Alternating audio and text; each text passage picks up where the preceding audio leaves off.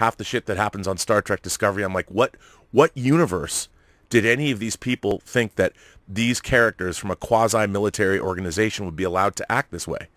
I mean, literally, I want to tear my hair out because what is being written as far as modern Star Trek, there's no semblance of reality in it. Just like, why do people get mad at The Last Jedi? Because the character as depicted of Luke Skywalker was nothing like, and look, if you want to show me Luke Skywalker's descent into where he wound up on Achto, that's fine. But you can't go from the end of Return of the Jedi to the end of The Force Awakens where Luke is sitting on a planet and then they sort of fill in the blanks. That is not good storytelling. That is subversion that does not work.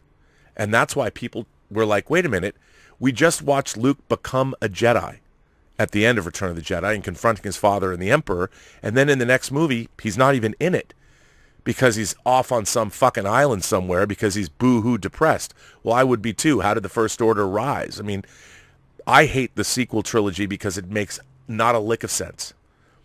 You go from Return of the Jedi to The Force Awakens, I'm like, what the fuck is this BS? I don't believe a minute of this story. It's terrible storytelling. It's a complete bastardization of the original Star Wars trilogy.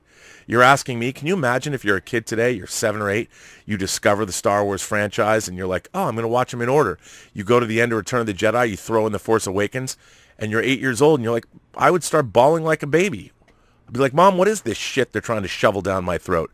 Well, my mom would say, well, son, you see, Disney had to spend $4 billion to buy this, and they had to basically retell the original Star Wars over again, but in a postmodern way.